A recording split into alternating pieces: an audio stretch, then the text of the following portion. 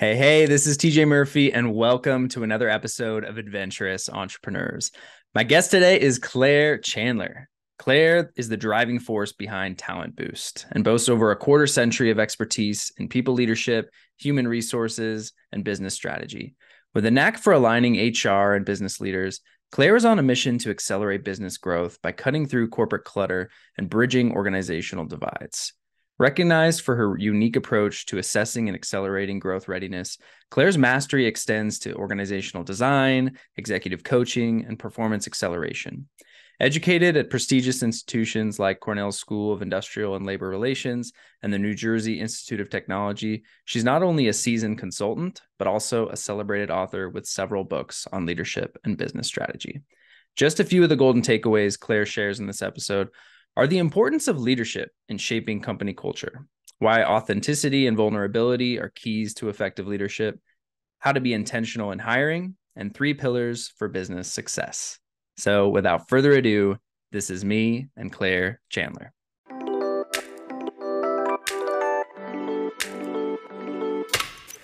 Welcome to the Adventurous Entrepreneurs Podcast. I'm your host, TJ Murphy. Since quitting my corporate 9-to-5 and starting a business while backpacking through Asia back in early 2017, I've had the privilege of learning from some incredibly adventurous entrepreneurs. Through these conversations and my own journey, I've learned that much like in life, entrepreneurship is an adventure. On this podcast, I explore the journeys of top-performing leaders in their fields. These wide-ranging conversations include tactical business advice, how I built this insights, lessons in leadership, life hacks, travel stories, favorite hobbies, and insights into living a purposeful and joy-filled life. Adventures await us, so let's dive in.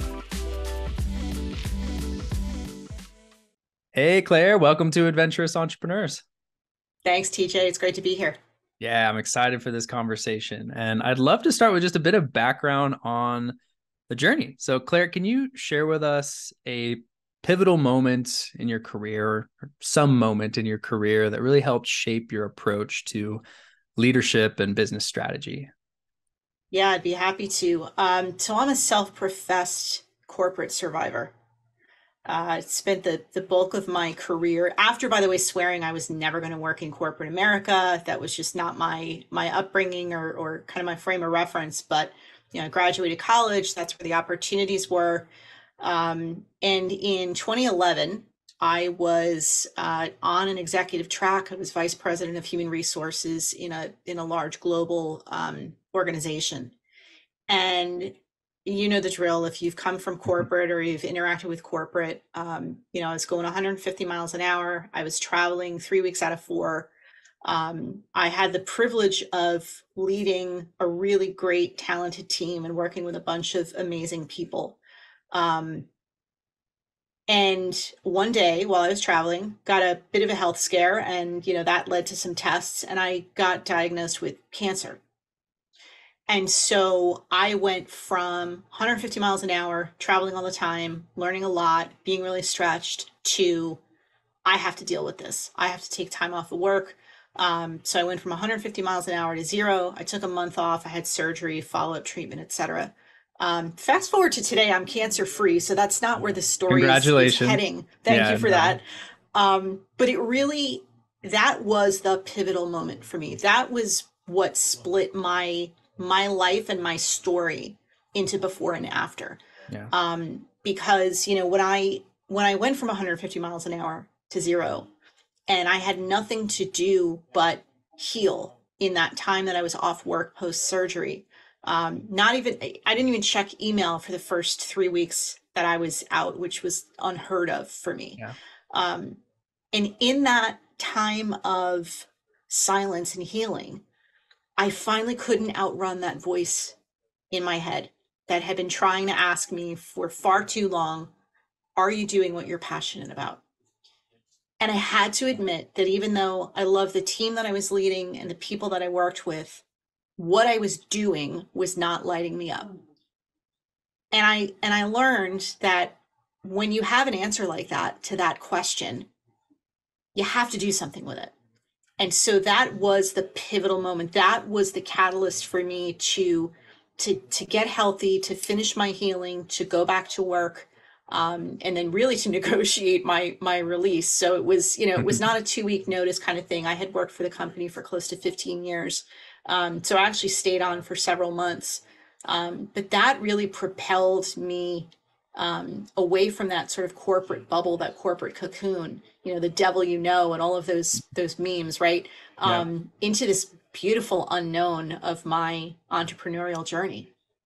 Wow. What an inspiring story. And it's so refreshing to hear that, well, not only did you take the time, but you were able to take that time to really heal. Email probably would have been detrimental to that process. So being able Big to time. turn it all off and then in the process, really figuring out that there's a crossroads that you were coming up to. And at that moment, it became clear that your drive, your passion was going to take you down a different path. And a big theme that we usually end up having conversations around on this podcast because of the type of people that we bring in is this idea of designing your life. And when you're in business, designing your business around the life that you ultimately want to live and the impact that you want to have. And it sounds like that terrible moment, and congratulations for being a champion and kicking cancer in the butt, took you down that path where you've been able to design that life and that business. So can you give us a little bit of context on what you're focused on today here in, gosh, now we're in September of 2023. What do you got Yeah, going? crazy. So this month actually marks the 10th year that I have been in business. So while this cancer diagnosis and my departure from corporate happened in 2011, it took me 2 years to really sort of figure out of all the things that I could do out of my own to build a business around and kind of build a brand around. Um, I wouldn't say I made missteps, but I certainly kind of took a circuitous route. Mhm. For those in your audience who are entrepreneurs who didn't really have a plan, and I certainly did not have a plan. I just knew that what I was doing was not the path I wanted to continue on, and so I wanted to change that path as quickly as possible. Um, but because I didn't have a plan, I didn't have clients lined up to work with me. I didn't really have my niche figured out. It took me 2 good quality years to really sort of hone in. Yeah. Um, and so my brand, my focus, my niche is really to primarily help businesses, larger businesses, but really businesses of any size, expand without losing their best talent. Because unfortunately, I've seen it done wrong. I've lived it. I've seen what happens when cultures drive out the people that they absolutely need to achieve their mission. And so it's my mission to help businesses to do that a different way. Love it. And in my research, I came across this tidbit that some of your best clients call you their therapist. So I'm curious what that dynamic looks like. And can you recall a particularly challenging session that led to some breakthrough results for that client? Yeah, so it's interesting. In the earlier days when I was kind of really dialing into my niche, I got really good at talking to people and interviewing them for different things, whether it was to kind of help them get out of their own way, whether it was a group coaching dynamic or more of I want to pull out your core DNA and help you kind of build your employer brand around that. And I started to get a reputation that people felt comfortable enough with me to be so vulnerable that often they would cry, not sob, but like get emotional because my job is really to not figure out the answers for you, but pull those answers out of you, right? Whether it's your brand, whether it's your employee value proposition, whether it's the right structure within your people organization or your broader business to really support the fulfillment of your mission. And over time, I've gotten the great privilege to work with a lot of executives, in particular in HR. Kind of funny how it all kind of came full circle. Um, and most HR executives, like any executive, if you looked at their calendar, you would cry because the amount of meetings and Oh commitments and no. appointments they have from the moment they wake up in the morning to the moment they collapse in bed at night is staggering. And so they don't really have a lot of free time to strategize, to build a stronger culture, to motivate their team. And that's part of the problem, right? And so invariably they will call me either early in the morning before they start to tackle their to-do list, or more typically on their drive home at night. And so there were a couple in particular that, as we started to kind of build up our relationship and build our chemistry and our working relationship together, um, they saw in me a kindred spirit, right? So Mm. they understood that I have been in their shoes. I know what they're tackling, and I also know a way out. Um, and so, as they kind of sort of use me as a sounding board a little bit and kind of open up to me in terms of what they're trying to accomplish, what's sort of standing in their way, um, they get to a comfort level where they can take the filters off. And I don't mean they curse like sailors. Some of them do. Don't get me Sometimes, I'm wrong, sure. right? Yeah. Yeah, I During mean if vent it's called session. for. But yeah, but like really, like they don't have to worry so much about staying on brand. They just sort of say, Claire, like nobody gets what I'm going through like you do. I go home to my family. They don't really know the life of an HR executive. I can't admit to my team that I don't have all the answers. I can't go into the C-suite and acknowledge to the CEO, that I'm feeling a bit vulnerable. Even though we all talk a good game about the importance of vulnerability, I have a problem demonstrating that in the C-suite, in the boardroom, etc. But I can go to you, Claire, and I can talk to you on my ride home, and I can just sort of let it out. And invariably in those conversations, they will say, "Why does this always feel like a therapy session?" And so the name kind of stuck, right? Because I'm a place that they can go, first of all, to get some stuff done, um, but I think even more fundamentally, for them to be able to get very real about what's frustrating them, so that they can move on to that important work. Yeah. And what a gift to be able to come to that table from a place of experience where you do get it. Like you're not just therapizing, but you've been on the other side and come out the other end. So I'm sure that is a tremendous gift. And I want to dig into something you talked about, which was culture, because for these HR leaders that have a calendar that would make me cry, like you said, I'm sure there's a lot of work that needs to be done from building that culture within your own day to day, first and foremost, so that you can lead by example. How do you help your clients really get it when it comes to culture and how that can drive business growth? But more importantly, how does it start from that singular focus? How can you lead by example when it comes to culture and ultimately build that into your teams? Yeah, so it's interesting. The word culture has been kind of thrown around for years now, primarily from the HR corner of the office. Mm-hmm. And it has largely been met by other business leaders as a nice to have, right? The culture is this sort of squishy HR term, kind of like employee engagement. And they're all, part of the same whole, right? Um, I deeply believe that culture is foundational, that the culture that you build, or at least the culture that you have, will make or break your business. And I think a lot of leaders mistakenly believe, first of all, the culture is just a nice to have. So that's myth number one that I would love to bust, and it's part of my mission to bust that. But two, that culture just sort of bubbles up from the ground level, that it just kind of happens organically, and then it's really an expression of the boots on the ground workforce. And in fact, the opposite is true. In my experience, the biggest impact on the culture of a company is the behavior of the leaders. The leaders shape the culture of a company. And the culture, as I said, can make or break your business. So it is really important that every business leader at every level of an organization, but not just in the HR shop, truly understand and embrace their duty to shape culture in a positive direction. Because when you have toxic culture, when you have culture that is built on mistrust, when you have a blaming culture, when you have a culture that is not inclusive in the best possible sense of that word, right? Um, you're not going to attract the right talent. You're not going to be able to retain them, and you're certainly not going to be able to motivate them to come together to achieve your shared mission. And so culture is absolutely foundational in a business, and it is at the core of what I do when I serve those clients. Would you say that it's a common misconception that you see that people think they bring in the right people, if you build it, they will come, and that's what culture really is driven from?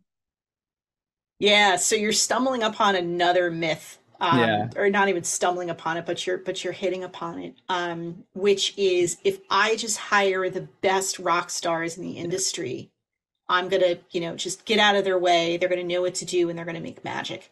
Um, and again, the opposite is true. If you're not intentional about focusing on bringing in the right talent to help achieve your mission, then you are very likely going to blow up your business.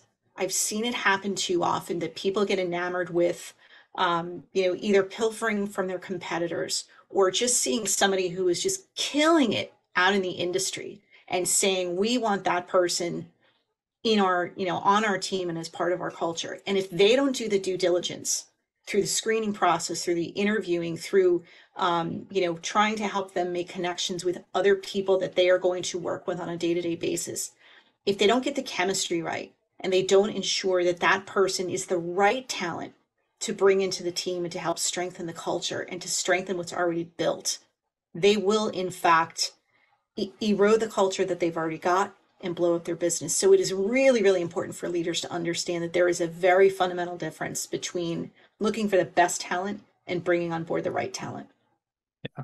And I think it sounds like it really starts with taking a look in the mirror first and doing that work, also designing how you want that culture to look. What are the steps? What are the fundamental practices within the organization that are going to make that happen? So I guess my next question would be, I'm curious that in that process of growing a business and building a culture on purpose rather than just building something, bringing in people and hoping that it'll all fall into place, what are common obstacles that you see people run into, and how do you help them overcome them, or how have you seen people overcome them in those types of So, situations? so I don't know if this is coincidental or you're just a really good researcher before you did this interview, but that's one of my taglines is growing on purpose. So I Mm-hmm. love that you already went there. Yeah. I think one of Something the I use a biggest, lot too, designing yeah, designing your it's so life you on have to, purpose right? rather than Yeah, reacting to what the world throws at you. Yeah. exactly right. Exactly right.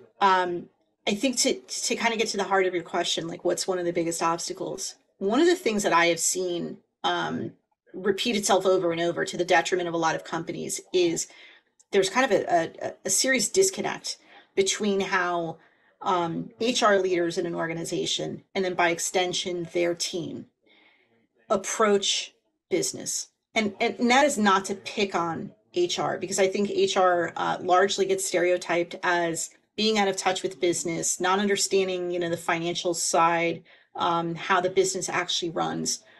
But really, the core of the disconnect is a little bit different. So when you talk to business leaders outside of HR, the first place that they're going to focus is on performance, right? They're looking at bottom line performance. They're looking at the numbers. And listen, if you don't hit your numbers quarter after quarter, year after year, you're going to go out of business ultimately. Yeah. Exactly. So from the CEO, the COO, the CFO, their first focus is bottom line performance. And there's a strong argument for doing that. The problem is the HR folks come into the room and the first lens that they apply to any situation in business is a people lens. And rightly so. That's why they're there. They are there to bring in the right talent in the right way, give them the right support and tools and motivation and clarity to achieve the role that you've defined for them. But because they're starting from different lenses, there is already a built-in disconnect between Yeah. how most leaders approach the business climate and how an HR leader approaches it. One is from performance, one's from people. And then what ends up happening is that divide gets worse over time because both areas of the business are now, sort of tasked with and have to put in processes that replicate best practices and engineer out inefficiencies. But if some of the leaders are applying those processes from a performance lens and some of them are applying them from a people lens, their processes are going to be out of alignment. And so that disconnect gets wider. And you see this in a natural tension between finance and HR, between, the operations folks who are trying to deliver on what the marketing and sales folks promise to the marketplace. those disconnects only get worse and worse if they continue to just apply their lens without respecting and sort of acknowledging the other lenses. This is one of the main reasons that silos form. There are other reasons as well, but that's one of the main reasons that these rifts or these disconnects happen. And so to come back to the phrase that you and I both love, which is growth on purpose, if you think about performance and you think about people and you think about process as the three circles in a Venn diagram, the sweet spot in the middle of that is purpose. And so the best way to overcome that obstacle of that disconnect, of silos, of developing processes and systems that are at cross purposes, is to reacquaint yourself from a leadership level with why you were in business to begin with. To riff on Simon Sinek for a minute, he's a great thought leader in the space of the concept of starting with why. And his premise is quite simple, right? That every business knows what they are in business, what they produce or what they do. Most of them should, anyway, know how they go about delivering that product or that service. But really, it's only the ones that stand out and differentiate themselves from their competitors that start first with why they're in business in the first place. And so I challenge any business and any leader to reacquaint themselves with why they're in business to start with, and to get everybody in that leadership room dialed into that purpose first, so that then when they apply the lenses of what does performance need to look like, who is the right talent to come in and help us achieve that purpose, and what are the processes that when we work together and blend people and performance are actually going to help us scale and replicate success and not keep repeating the sins of the past, well, now you're off to the races. Yeah. You literally read my mind when you said Simon Sinek, because as you were saying that, I was like, oh yeah, we're going to get into the why conversation. Yeah, absolutely. And it's, we hear this a lot about purpose and leading with purpose. And especially as you start to grow and are leading teams at scale, everybody has a different objective. Well, one objective, but they have different lenses, like you said. So I love that you bring up the importance of, as the leader, as the CEO, or, even as an HR leader, needing to get everybody bought in and sitting at the table to talk about that common purpose. And if it's something that's gotten lost along the way, it's probably time to really reorganize and figure out what that why is, what the purpose, and get everybody aligned on that, so that with their individual lenses, they can always use that as the guiding compass and focus on purpose first. Anything within that, because we can talk about it theoretically, but is there any process or literature or anything that you point people to that are missing that piece to be able to get that and start weaving it into their organization? Yeah, I mean, the foundation of that, if your audience, the leaders, the businesses do nothing else, it's to re-clarify the purpose of the business, and then go one step further from that, which is, what is the purpose of their leadership role? I think too often you leave a leader in their role long enough, they're going to forget why they were put there, and they're going to start to get enamored with the trappings of leadership versus the obligation that they have to move the business forward, and to do that in a way that doesn't burn out their people, but actually invests in their resources, their greatest resources, which is the human capital. One of the things that I do with my clients is take them through a framework which I've named Growth on Purpose. So you're gonna love that. All right. Yes, and it's I love it already. Yeah. So it's this kind of nine part framework, and it's broken down into three main pillars. And depending on where a company is, they may not have to start at zero, right? They certainly should start with clarifying their purpose from the very top, right? The reason it's called Growth on Purpose is because you got to start with, what is that horizon that you're striving for? And again, I think too many businesses kind of lose sight of that, and they're just kind of not going through the motions, but they're going through automations, and not good ones, not the ones that are going to help you scale, but they're the ones that make you start to sleepwalk through your business, and they just sort of do what they've always done, right? So the framework starts from step zero, really, which is, let's absolutely get dialed in and be crystal clear on what it is that we are here to accomplish. And then the three pillars are, awareness, acceleration, and alignment.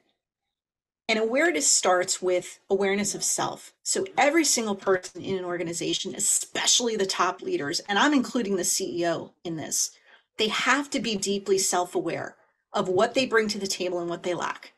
And there are ways you can do this. I'm not going to bore you with all the methodology, but that pillar is really intended to heighten the self-awareness of every individual in the organization to understand why they're there in the first place, the strengths they bring to the table, and the blind spots they might have, which should motivate them to lean on the people around them. Because I think too often we sort of get paratrooped into a role and we think, okay, I have to come up with all of these answers myself. I see this so often with new leaders that are put into a bigger role. And there's this sort of self-imposed expectation that they can't ask for help and that they have to figure out everything themselves. And it only gets worse the higher up the leadership ladder they go. So this awareness pillar is Vulnerability really, being the key yeah, word there. huge, right? And we could go down the Brene Brown rabbit hole, another brilliant thought leader. Yeah. But yeah, like if we don't get back to getting really, really clear on, what is it we're good at and what is it we're not, because we can't be good at everything. We don't have all the answers. And there's a reason that there's a team and tools and processes around us to help support our success. So awareness is key, awareness of self.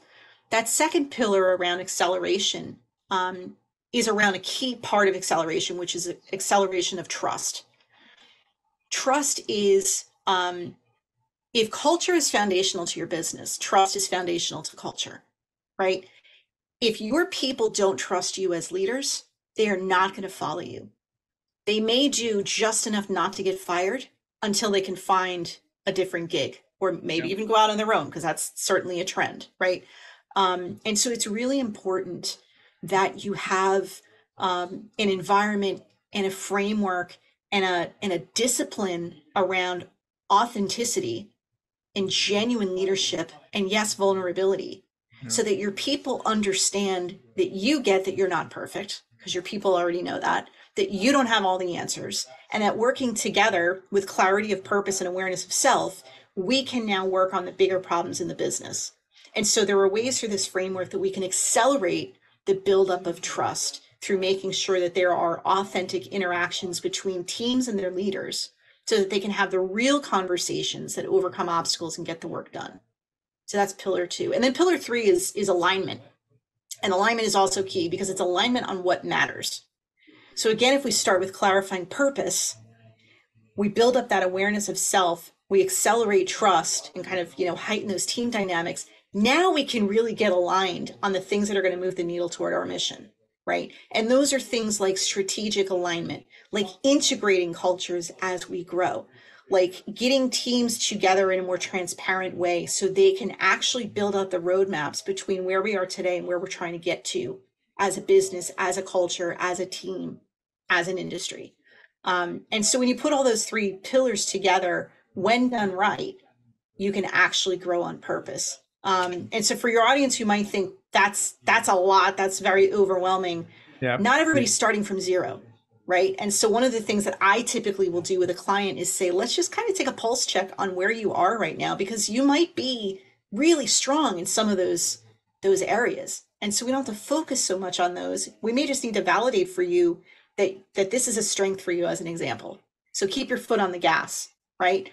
But there might be some other areas of real vulnerability in your business that we want to make sure we pay attention to.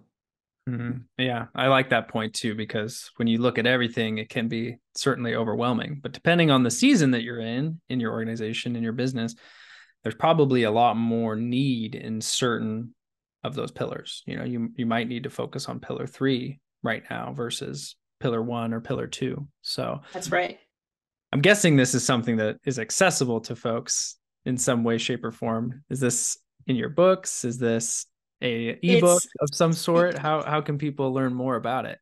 Yeah, so it's on my website, and we will drop the link, I'm sure, in the show notes. But yeah, so your audience, anybody listening to this conversation, can go to my website and download. There's a 1-page almost placemat really of the growth on purpose framework.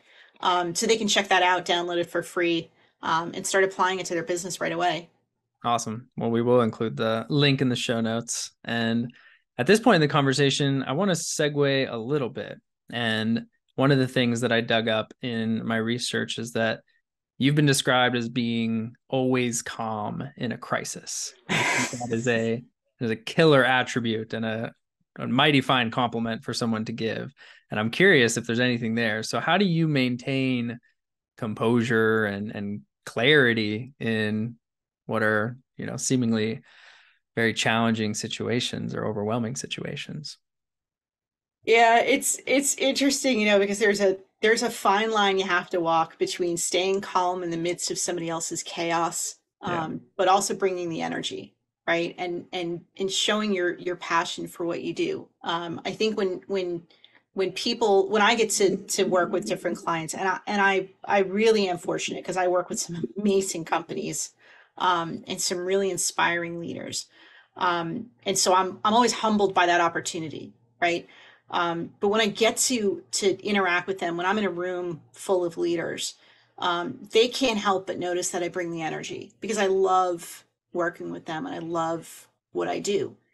And I think that is part of the reason I can be their calm through their storm and through their chaos. Yeah. One, because I've been through it myself, right? I am a corporate survivor. Two, because I'm also a cancer survivor, it kind of puts into perspective some of the day to day. Yeah, like there's a lot of day to day BS, right? That we over index on and make a bigger deal than it is. And because of that, we create so much noise for ourselves that we often miss what really is a crisis in the making. And so for me to kind of come into the middle of a room like that and understand the storm that they are in the midst of, but not jump in, to try to save them if they're in choppy water, but really be part of, the I don't mean to, I'm going to now beat this analogy to death, but what just kind of like popped up for me is I want to be their lighthouse. I don't want to be the life raft that they swamp, right? And part of the way to do that is for me to kind of stay a little bit above the fray and for me to constantly check in with them and with myself to say, what are we ultimately trying to achieve, right? What is that purpose? Or at least what is that shorter term horizon that we're trying to get to? What I often find happens is we are so in the middle of our own forest. And you talk to anybody who's in corporate, especially, and they will constantly describe their days as firefighting. Like I said about the calendar, it can get very overwhelming, but even just getting pulled into the tactical every single day.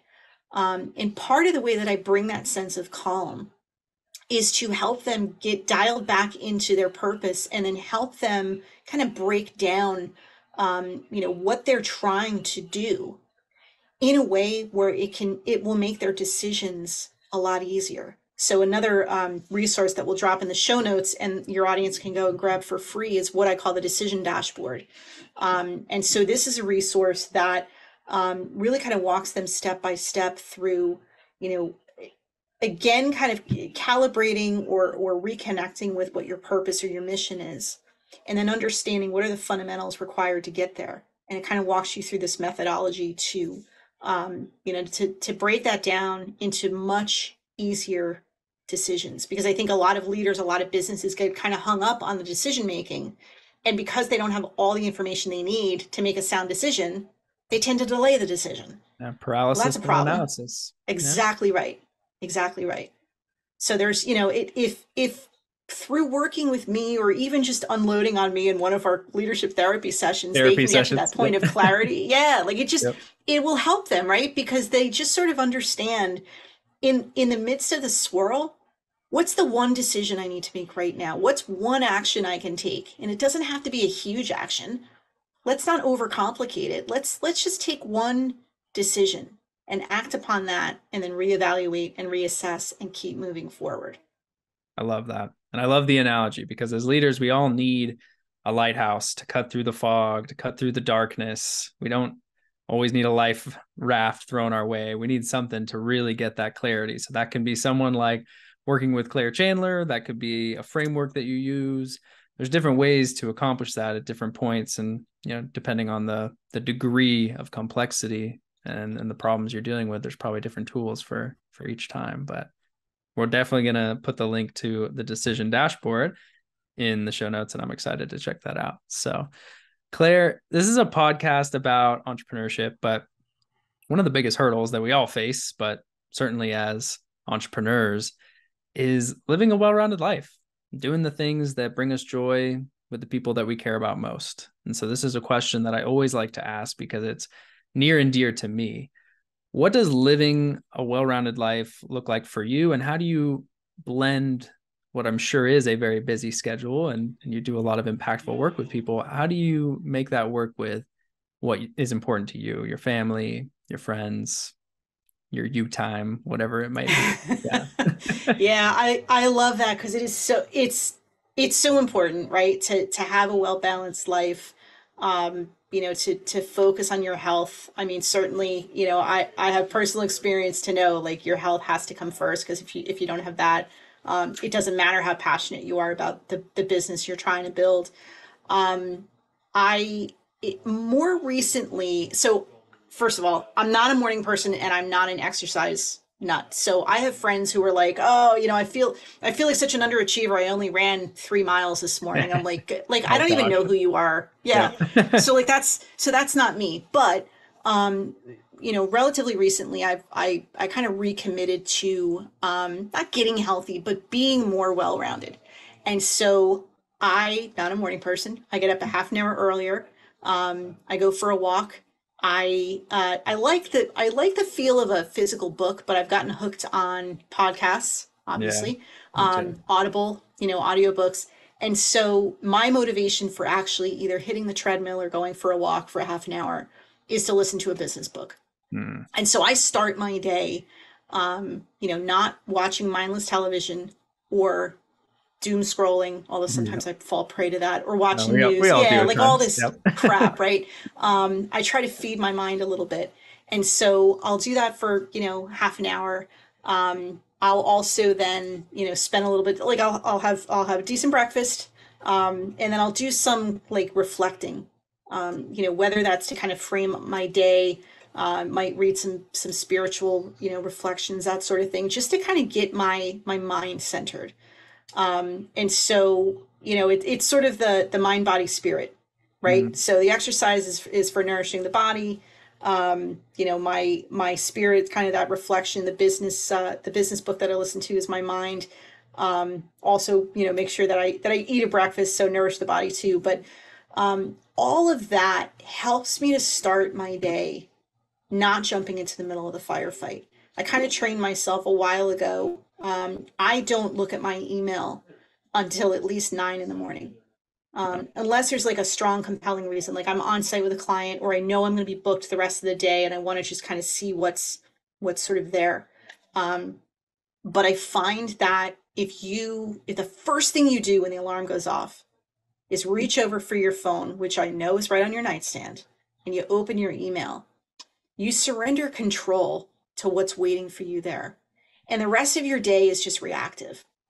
And so I kind of trained myself, and I really feel like this has been one of the keys to having a more well-balanced life, and by extension, a well-balanced business, is to preserve, yes, my sanity, but to preserve that balance, and not let the emails that are waiting for me dictate the impact I'm going to make. Yeah. And it all really boils into this theme of this episode being on purpose, doing things on purpose. When you're feeding your mind to start the day rather than reaching for your phone or jumping on email the first thing you do when you get into work, which then immediately, as you said, becomes reactive mode. You're dealing with everyone else's to-do lists and problems rather than what's important to you. When you can structure your day, especially in the morning, even for people that aren't morning people, having those little changes, getting up slightly earlier, actually putting your phone in the bathroom so you can't even grab it first thing, maybe grab the book instead. All of these little changes are very attainable.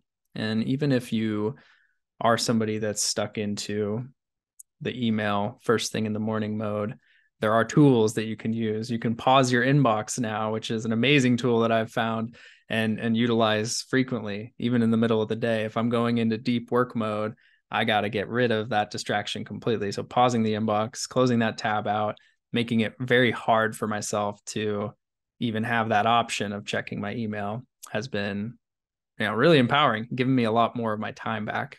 And I appreciate you bringing that up, because it's something I hear time and time again now from successful entrepreneurs, is just having that rule built in where you don't check email until 9 or 10 a.m. or whatever that timeline looks like for you, but using that time instead to feed your mind and to work on the things that are actually going to move the needle forward for you and for your business.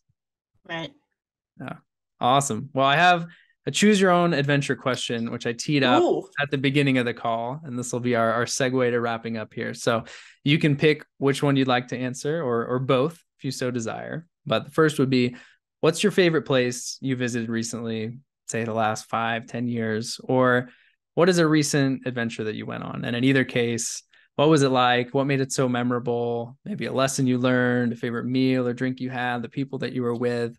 Give us a story. Oh my gosh, there's so many ways that I could answer that. So since you went back to 10 years, so not only is this month my 10-year business anniversary, it's my 10-year wedding anniversary. I probably should have mentioned that in the same sentence with my business. I did not mean to suggest that one was more important than the other. But we went on our honeymoon to Curacao. And so we're coming up to our 10-year anniversary, and my husband and I were talking about a trip. And so my passport was about to expire, so it's with the federal government right now, and so I don't know when I'm getting it back, because you have to mail it. It's a whole the whole thing. Process is stupid. Yeah. But anyway, so I won't have it in time to go to Curacao. So we're gonna go somewhere domestically. I'll come back to where that is, because you're gonna want to know this. But earlier this year, my husband, who still works for the French company where he and I met, got an opportunity to go to Paris. And I haven't been to Paris since before COVID, but when I worked there for the same French company, I went there quite often, and it's just one of my favorite cities. And so being an entrepreneur, having my own business, I had the flexibility to kind of move things around. And so he didn't even get the words out that he would have to be in Paris on such and such dates. I said, I'm going with you. Yep. And while he was in conference rooms and meetings with his team, for all hours of the day, I was let loose on the city. And so my routine was to walk quite a bit. I bought new sneakers, had not broken them in, so went to, French pharmacies, and through my really, really bad French, had to ask for Band-Aids and Scholl's cushions and all of that, because just destroyed my feet. But it was so well worth it, to spend time reacquainting myself with the city, walking for miles, eating, just tremendous food, enjoying just amazing wine, and just, standing in cathedrals and museums that are older than our country by a lot. Yeah. Is so humbling. And so, the very first time I ever went to Paris and stood in one of the cathedrals, I just broke down crying, because I was so overcome by the beauty of it, the majesty of it, and just the history. And so getting to reconnect with that earlier this year was great. But I do want to mention to you where we're going to go to celebrate our 10th anniversary, because you mentioned to me before we started recording that you're from Oregon. Yes. Yeah. And here so, in beautiful Bend, Oregon. Oh, beautiful. Okay. So my husband and I are red wine drinkers, and our favorite wine region is Willamette Valley. Yes. Willamette is how we pronounce it here in Oregon, but Willamette. Willamette. All right, there. Willamette. Yeah. See, okay, now I have a little local tip. It's like so like the Oregon versus Oregon. Got it. Okay, so we're gonna be going there. We haven't booked the trip yet. Hopefully, by the time this airs, we will already have gone and come back. But that is the trip that is awaiting us, and I am super excited to go and it's a beautiful the wine, yeah, beautiful part of the state, and amazing wines. Yeah, I was just in Eugene this past weekend, as I was sharing with you, and yeah, when I was going to school there, once I was old enough anyway, of age. I definitely loved going out to the wineries, and there's countless to choose from. So you I guys, know. you're gonna have That's an going to be the amazing biggest time. problem is narrowing it down, but I think we're up Yes. to the challenge. So Oh, I love it. Well, I'm excited to hear all about that trip and have an amazing time here in Oregon. So as we part here, Claire, do you have any parting advice, words of wisdom, anything at all that you want to give our listeners before we wrap things up? yeah, so I definitely first of all, thank you again for having me on your show. I've really enjoyed our conversation. I do encourage your listeners to reach out. They can check out the links that we're going to drop in the show notes. If they want to learn more about my work, they can go to clairechandler.net or my company website, which is talentboost.net. But it's really just to come back to wherever you are in your journey, whether you're an entrepreneur, whether you're in corporate and have no intention of going out on your own, it doesn't matter. Listen to that voice inside your head. Mm-hmm. If you decide that you're not doing what you're passionate about, it does not necessarily mean you have to walk out of corporate like I did. It just might mean you need to reconnect with your own purpose. But do that, be intentional about that. The payoff is huge, and don't wait another minute. I love it. Live life on purpose, folks. That's what it's all about. We only get this one shot. So we'll drop links to all of your socials, website, these amazing resources you gave us. And I appreciate you joining me on the show, Claire. This has been a lot of fun. And enjoy your time here in Oregon, sipping Pinot Noir and all of the other wonderful wines that we have. Thank you. I cannot wait. To all of our Adventurous listeners, thank you for tuning in to today's episode. Please be sure to subscribe, download, and share this on social media or with someone you know will get some value from it. Leaving a review goes a long way in helping people find the show, and I personally appreciate reading them when they come in. So please go drop one if you have the time. We'll see you all next week, and remember, whether we're talking about business or the things that bring us joy outside of work, life is meant for exploring. So go out there and live it one adventure at a time.